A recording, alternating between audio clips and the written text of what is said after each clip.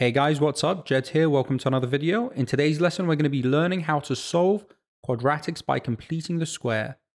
And this is the more difficult version of this topic where the coefficient of x squared, number in front of x squared, is greater than 1. In this case, it's 3. Now, in order to attempt this topic, you need to know how to complete the square.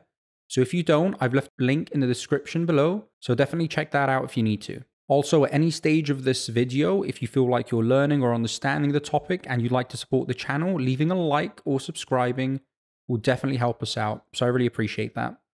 All right, let's begin. So question 1, part A, we are being asked to write the following in the form a x plus b squared plus c, where a, b, and c are integers. So whole numbers that can be positive or negative. That's what the word integer means.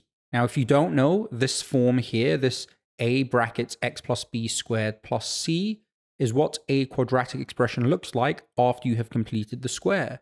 So they're essentially asking us just to complete the square with this quadratic expression here, 3x squared plus 6x minus 1. So let's begin. The first thing you're going to want to do is factorize the highest common factor. That's a number, not a variable. You want to factorize the highest common factor that's a number from the first two terms. So in this case, it's going to be 3. So I'm going to factor out 3, and then we're going to have x squared plus 2x, close brackets, minus 1, just like that. And now for this next step, you're going to want to complete the square on these two terms here. And this is what it looks like. I'm going to have a 3 on the outside of my square bracket, and then we're going to have a curved bracket. And the reason you want a square bracket and a curved bracket is just because it distinguishes it. You can have two curved brackets if you want, but I prefer a square bracket than a curved bracket. Okay, so let's complete the square on the x squared plus 2x. We know it's a single bracket with an x plus half of this number here, which is 1, and then close bracket squared. I'm then going to subtract this number here squared. In this case, it's 1, so 1 squared is still just 1. Close the square bracket. I'm now going to bring down this minus 1 here. For the next step, you want to expand the square brackets by multiplying this 3 on the outside onto this expression here and this constant 1 here. So that looks like this, 3x plus 1 squared, and then 3 times 1 is 3. And that's all you need to do. Just write it like this. Now bring down the minus 1. Okay, now we have one more step just to simplify this minus 3 minus 1 at the end here.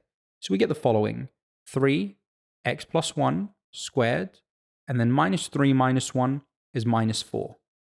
Okay, there you have it. We have completed the square for this expression here. So we can see that a is 3, b is 1, and c is negative 4. Okay, let's move on to part B.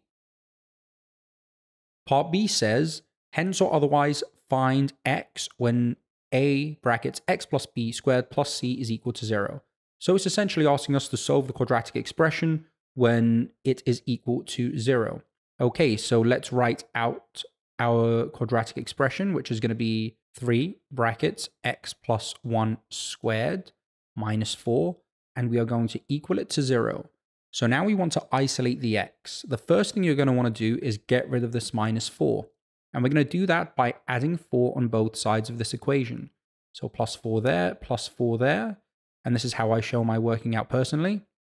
So the minus 4 cancels out with the plus 4, leaving us with 3x plus 1 squared, and 0 plus 4 is equal to 4.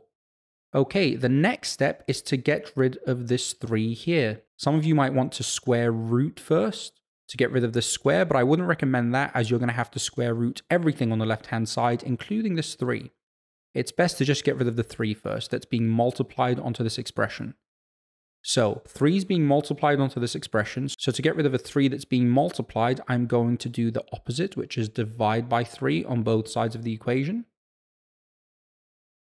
And this is going to give us 3 divided by 3, which is 1, leaving us with x plus 1 squared. You don't need to write the 1 on the outside. And this is equal to 4 over 3.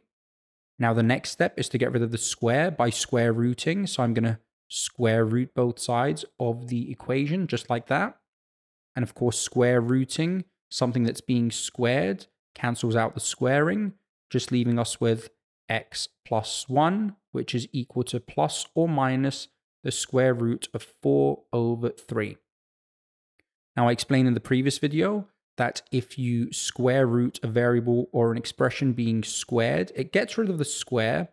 However, when you introduce the square root on the other side with a number, it introduces a plus or minus in front of it. And this is by definition, and you must remember this. Okay, for the final step to isolate the x, I'm going to get rid of this plus 1. So I'm going to subtract 1 from both sides, minus 1, minus 1. And this is going to leave us with x is equal to minus 1 plus or minus the square root of 4 over 3. Now, this is how I like to leave it, with my whole number on the left and my root on the right, like this. Just a heads up that this root 4 over 3 is not in its simplest form.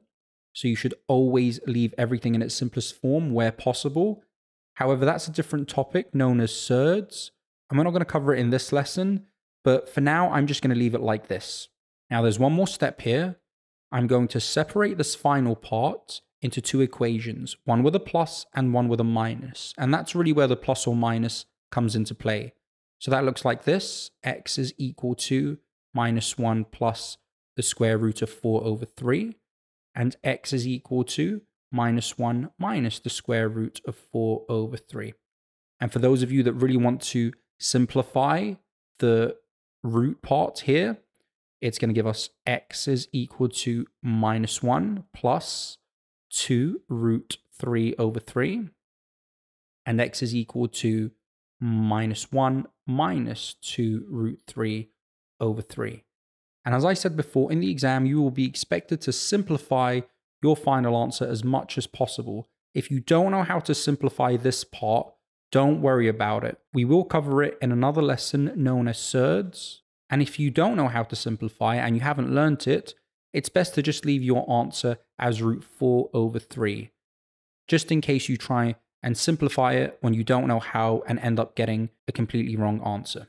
Anyway, guys, that's how you solve quadratic equations by completing the square. Thank you very much for watching the video. Take care.